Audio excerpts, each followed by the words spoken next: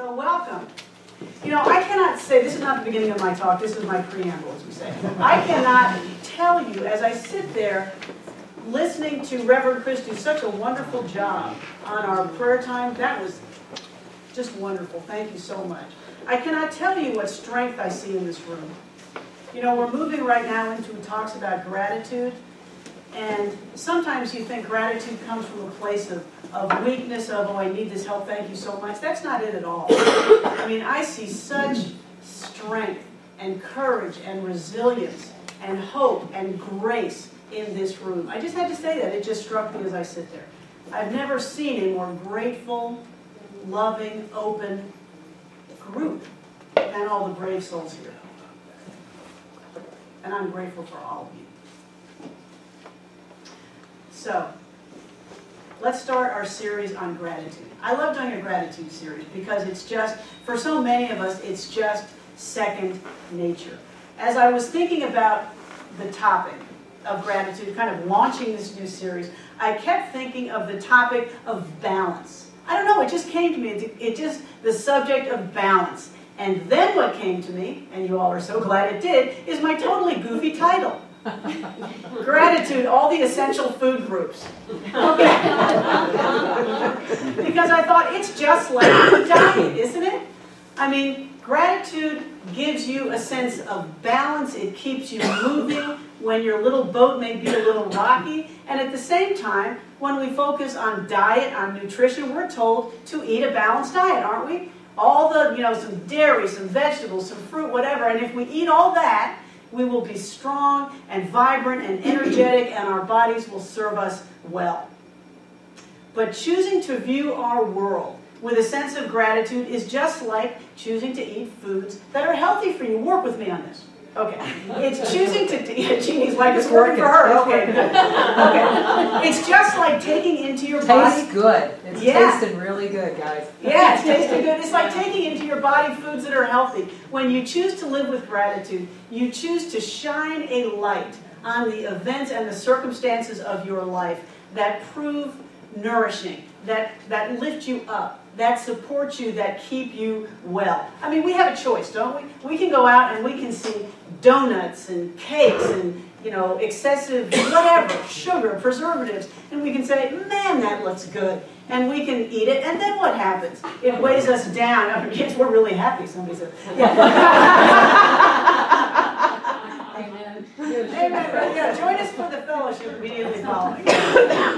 But it weighs us down. It stays with us.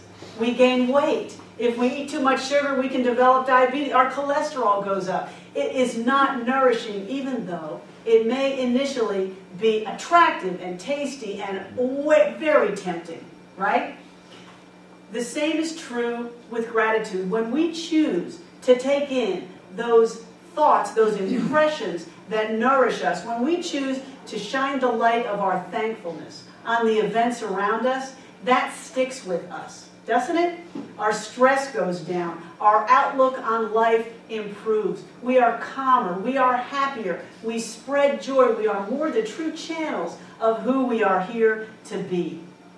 We may be tempted by thoughts that drain us, that weigh us down. Don't we all get thoughts of limitation and fear and doubt? You shouldn't think that. You're not big enough for that. You can't do that. That's not your job. Just sit down and be quiet. Am I the only one who gets those? No. We all have those. No. When we shine a light of gratitude on our lives, we have the courage and the light to say no to those. We have the courage to say that we are a child of the divine. And we have the right and the ability and the potential to shine in our worlds as we are meant to do. The limiting thoughts are illusion. So, just as a balanced diet arises from eating the right mix of foods, there are components to a life lived with gratitude that give rise to a healthy and a vibrant spirituality. So when you are feeling grateful, when I am feeling grateful, what are the elements that comprise that? Okay, joy, right? Wonder, awe, humility, creativity, all those go into a feeling of gratitude. All of them combine to create a grateful heart. a grateful outlook, which is the absolute foundation to a healthy spiritual practice. In his book, The Science of Getting Rich, Wallace Wattles wrote of the primary importance of gratitude to attracting to you your prosperity. Now, he talked about money, but it's not just money. It's any prosperity. It's friends, it's community, it's health. It's whatever adds to your good. He spoke of the importance of gratitude to attracting those to you. He taught that the soul is always grateful, that lives in closer connection to God. The soul is always grateful, that lives in closer connection to God. Okay, so he said God, substitute whatever word you like. Spirit, the universe. What was it I said a few months ago? There was a guy that said, God is the norm, so he had a client who started calling God Norm.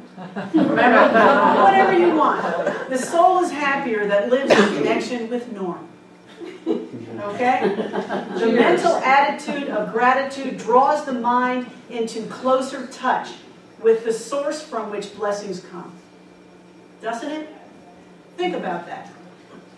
An approach of gratitude draws us into closer touch with the source from which our blessings come. We know it, we feel it, we experience it. We cannot exercise much power, he teaches, without gratitude, because it is gratitude that keeps us connected to our source of power. It's not just walking around being grateful. Oh, thank you for this, thank you for that. It's not like we teach our kids, you should say thank you. It's being connected to the source that gives us our power, that channels its power through us. It is when we are in touch with that source from which blessings come, that our power comes, that our lives are transformed. So I thought about that. That was a captivating thought for me, because it's so much more than just looking at the world with gratitude. It is the way we tap into who we are. It is the way we tap into the source of our power. So I thought about that, and I invite you to think about that. When you feel most connected to source, to creative mind, to divine mind, what is the energy that is in your heart? Think about that. Feel it. Just be with it for a minute. What is the energy that is in you when you are most connected to source? What made you that open channel to the divine that just courses through you like a river, that turns you into the expression of pure love that you are here to be? What energy is working on your heart? What energy is going through you when you feel that? That feeling of connection, of wholeness, of oneness. That is our potential and our birthright. For me, it is a feeling of gratitude. It just is. It's that open, loving feeling of just thank you for it all. And it's not being thankful for this, being thankful for an item, whatever you just got. That's not it. It's being thankful for all the good surrounding me, all the everything surrounding me, the gift of love that is freely given to us. Undeserved, unreturned, it is just freely given every day and every moment for the privilege of being here, as messy as it sometimes is. It made me think, I used to walk around, and this probably looked pretty goofy to those observing, but I used to just walk around and I would look at the trees and the traffic and everything around me, and I would just look up and I would sometimes say it out loud. I would say, I'm going to miss all this. Did you ever do that? I did. I would just say, gosh, I'm going to miss all this. Because you just have a sense of just, wow.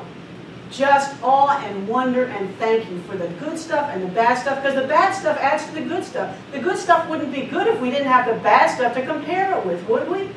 It's all it's a balance. It's the yin and the yang. I just say thank you for all of it. It's an open feeling. It's an open and accepting and a loving and a wonderful feeling. Knowing that we are in the flow of life.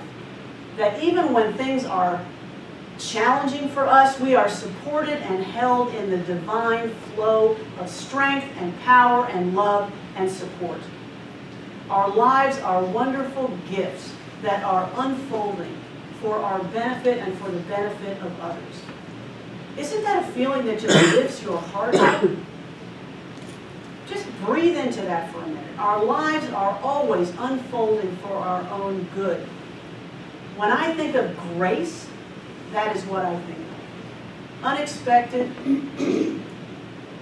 but always present.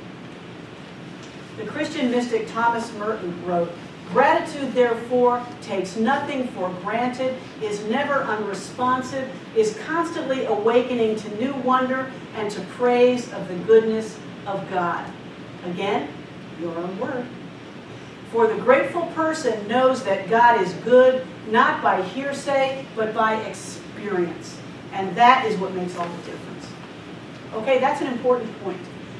We know that the universe is good by experience. Don't we all know people who are so schooled in, for example, New Thought? They've read all the books, they've been to the seminars, they've bought the DVDs, but they're still unhappy.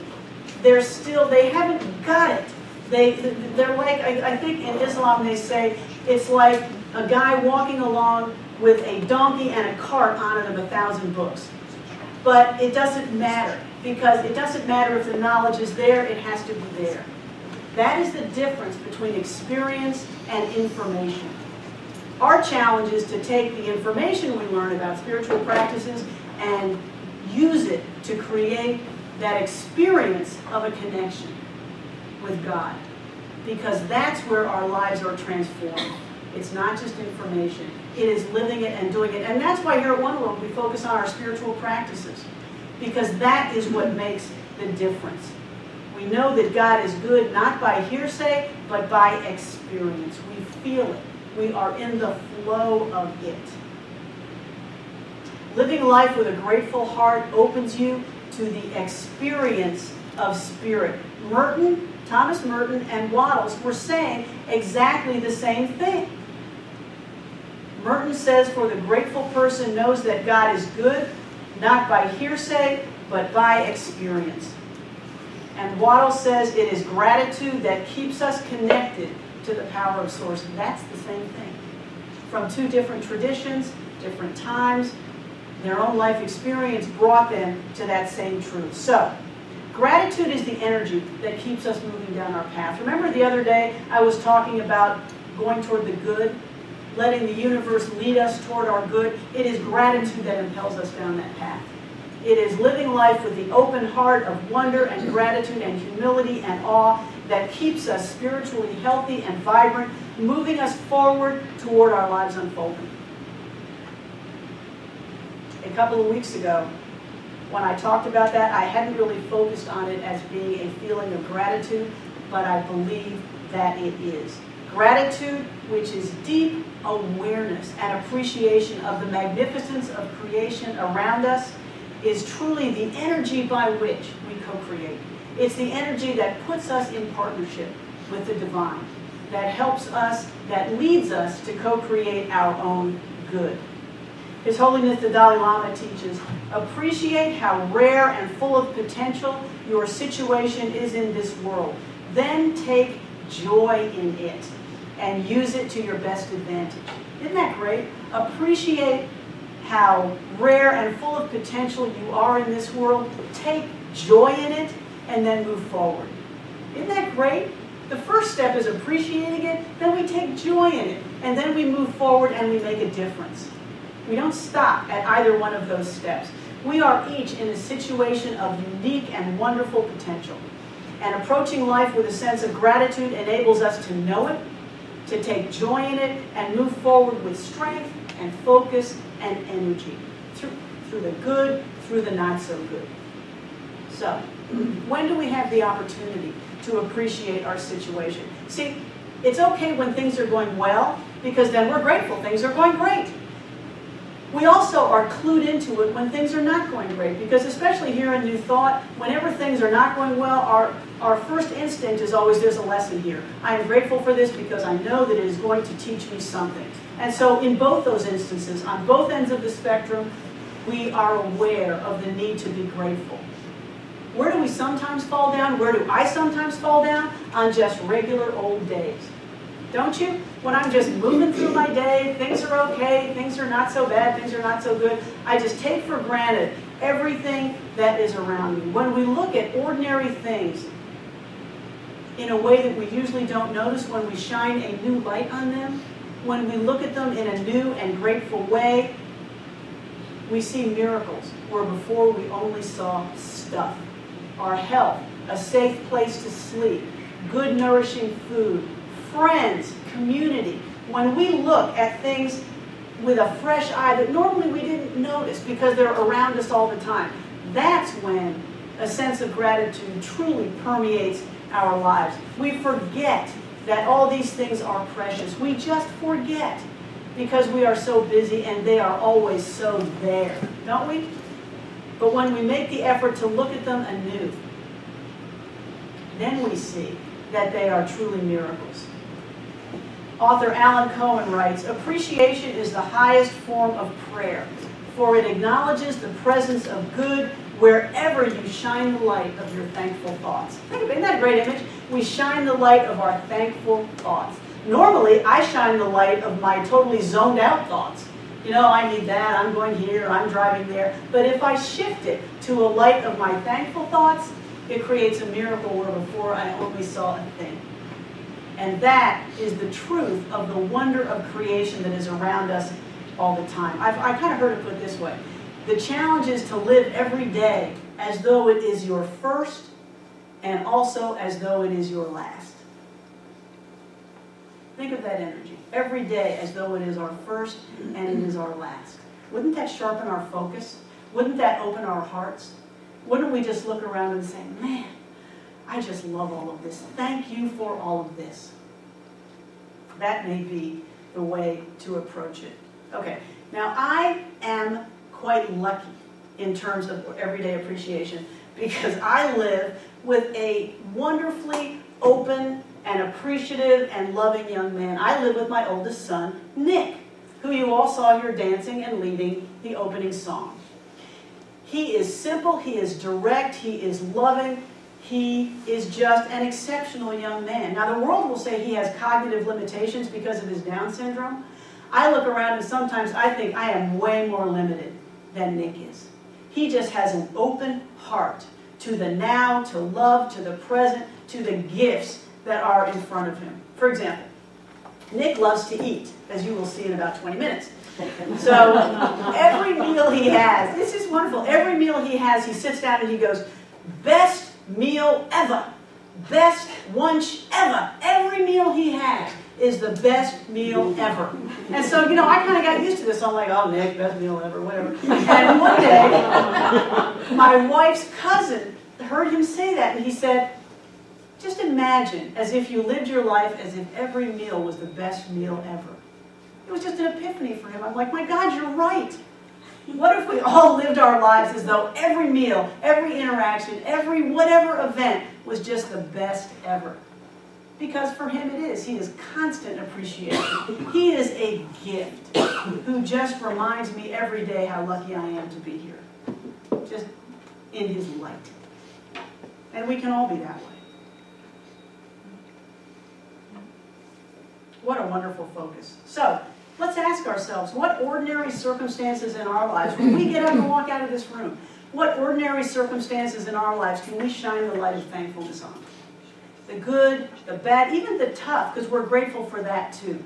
Because that teaches us, it grows us, it stretches us in ways that good times do not. Don't they? When I feel grateful, I don't stop with the good. I am grateful for all of it, even the mess. It is a habit. Gratitude is a habit that we can learn. One of the things we're going to focus on over the next few weeks is what practices can we use that help us develop a sense of gratitude. Last year we all had those little gratitude journals, remember? And I know that a lot of people still do gratitude journals. You can say thanks at every meal. You can have your own daily ritual that somehow prompts a sense of gratitude in you. So let's think about those for the next few weeks, because at some point we're going to have a discussion and we're going to share them. What are the practices which keep gratitude front and center in our lives? Whatever practice we have, its goal is to maintain our awareness of the good and of the opportunity for good that is always around us. It reminds us that we are not going to be defeated by what discourages us, by what challenges us, that we are going to be uplifted by every opportunity and every lesson. Let me close with a quote I got from Khalil Gibran, which I really love. And it's about how even those challenging circumstances can be of benefit to us. He writes, "I have learned silence from the talkative, tolerance from the intolerant, and kindness from the unkind. I should not be ungrateful to those teachers." Yeah. It's all an opportunity to be grateful. So let's take these thoughts into meditation.